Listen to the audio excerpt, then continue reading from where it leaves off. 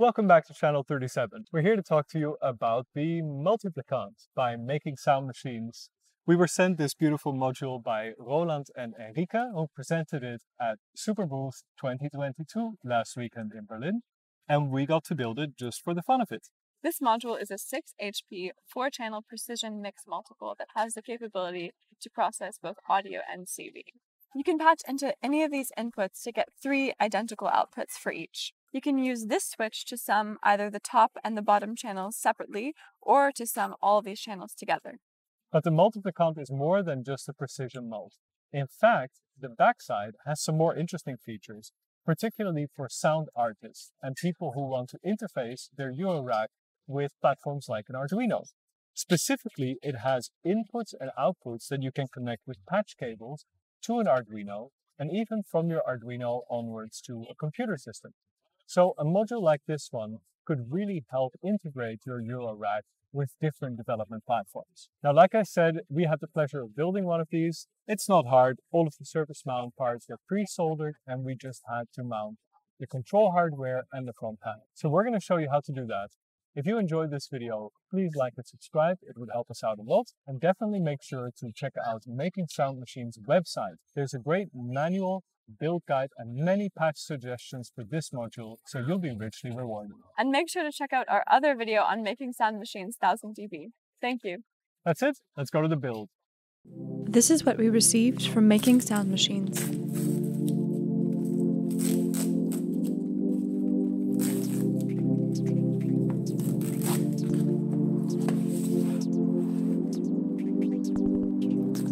Here we have a sweet letter from them.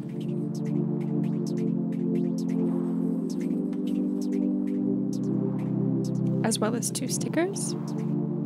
There are the PCBs, the components, and another PCB and front panel. Start by taking the PCB and the front panel out of their anti-static bag, and prepare component bags 1 and 2. Let's start with all the pin headers. Place the pin headers in the indicated footprints.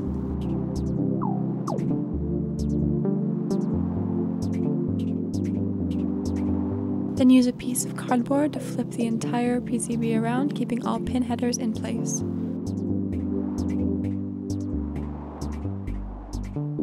Solder the corner pins first.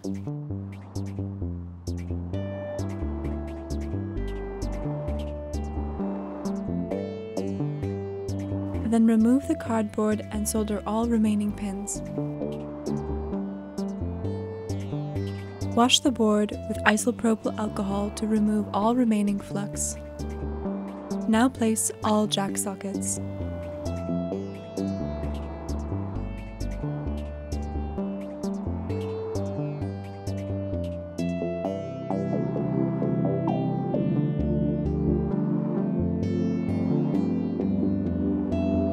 Screw a nut on the switch and place it. Then place the front panel and fix it with 2 nuts. Now solder all connections.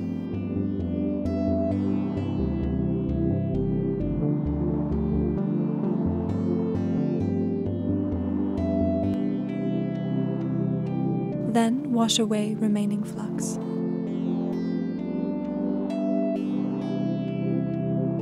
Place the front panel and place all nuts.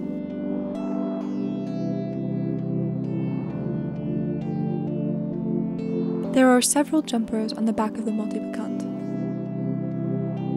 Place them as shown.